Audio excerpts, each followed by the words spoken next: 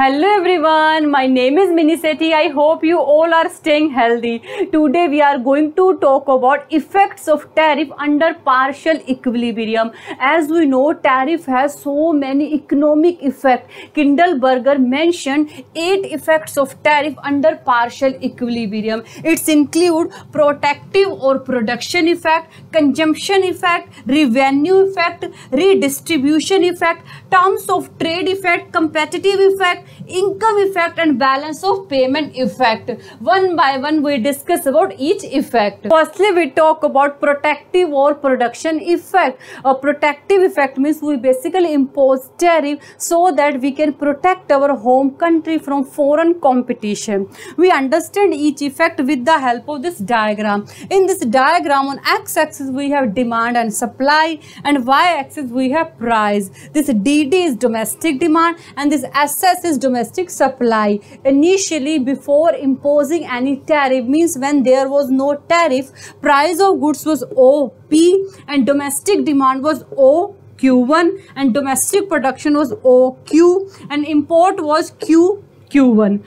Please listen carefully. Initially, before imposing any tariff, price of goods was OP and domestic demand was OQ1 and domestic production was OQ and import was Q1. Okay, now suppose government imposed tariff. As government imposed tariff, price of goods increase. Now price of goods is P1 because now import become very expensive for us. That's why we reduce quantities of import. Now we have only Q3, Q2 import. After imposing tariff, we have only Q3, Q2 import.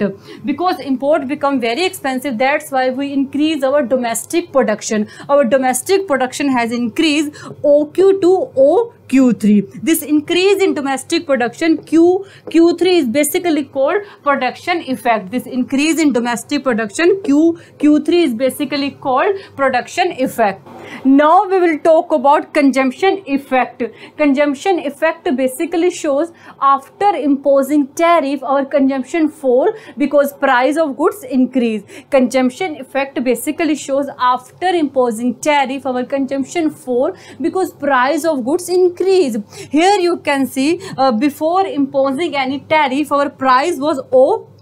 At OP price, our domestic demand, or we can say that our consumption was OQ1. Before imposing any tariff at OP price, our domestic demand, or we can say that our consumption was OQ1. But now when tariff imposed, price of goods increase. Now we have P1 price. At P1 price, our consumption fall OQ1 to OQ2. Means after imposing tariff, we have only OQ2 consumption. Okay, this fall in consumption from Q1 to Q2 is basically called consumption effect. Fall in consumption from Q1 to Q2 is basically called consumption effect. Now we will talk about revenue effect.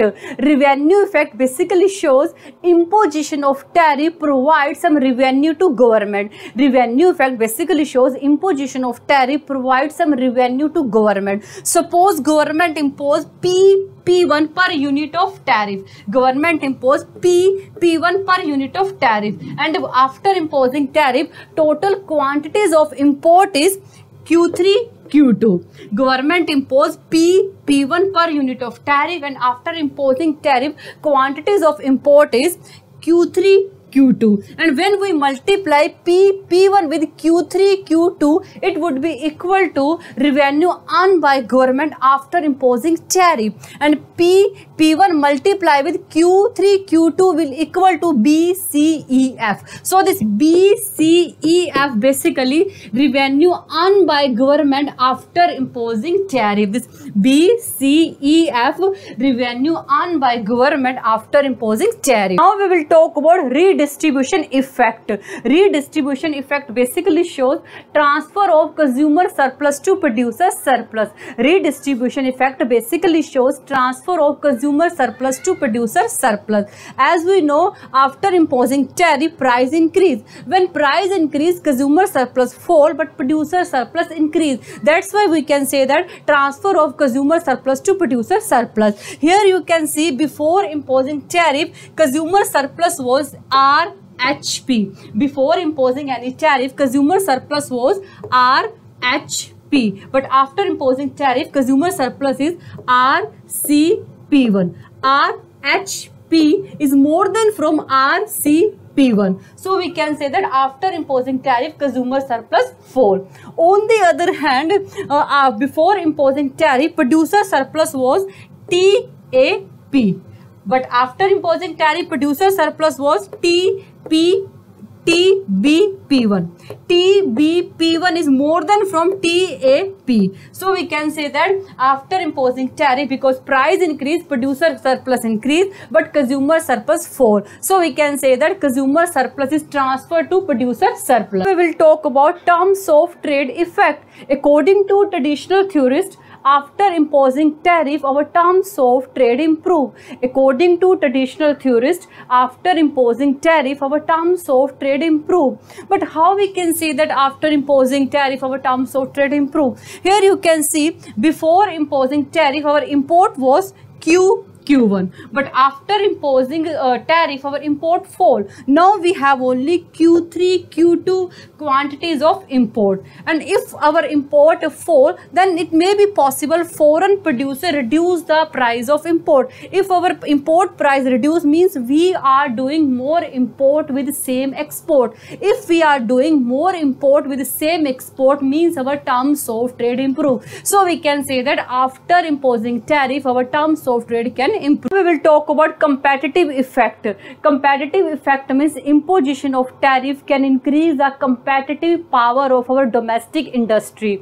Competitive effect means imposition of tariff can increase the competitive power of our domestic industry. But how imposition of tariff can increase the competitive power of our industry? Here you can see, before tariff, our domestic production was OQ, but after tariff, our domestic production increased. Now we have OQ3 domestic production. This increase in domestic production can increase the competitive power of infant industries of our domestic country. Now we will see income effect. Income effect basically says, after imposing tariff, it may be possible production, employment and income of our domestic country will increase. Income effect basically say, after imposing tariff, it may be possible production, employment and income of our domestic country will increase, because as we know, before imposing tariff, our import was Q1, but after imposing tariff, our import fall. Now we have only Q3, Q2 import, and money that we not spend on import, either we spend on home produced goods or save. If we are spending our money on home produced goods, it can be cause of increased production, employment and income of our domestic country. Last effect of tariff, it's called balance of payment effect. As we know, if our import is more than from export, we have deficit balance of payment. If our import is more than from our export, we have deficit balance of payment. And when we impose tariff, our import fall. If import fall, means deficit of balance of payment fall. So we can say that imposition of tariff can reduce the deficit of balance of payment. In this diagram, you can see, before imposing tariff, our import was Q1 and payment of import was QAHQ1, but after imposing tariff, import fall. Now we have only Q3, Q2 import, and net payment for import is Q3HEQ2. This is very less payment as compared to earlier. Less payment means our import is reducing. If import is reducing, means deficit of balance of payment is reducing. So we can say that after imposing tariff, our deficit of balance of payment is fall. This is all about effect of tariff under partial equilibrium. I think you got it, and thank you so much for watching this video. Bye, take care.